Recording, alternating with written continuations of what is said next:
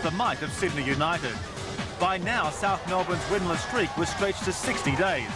Mark Rudan didn't help ease the pain to pounce for the opening goal.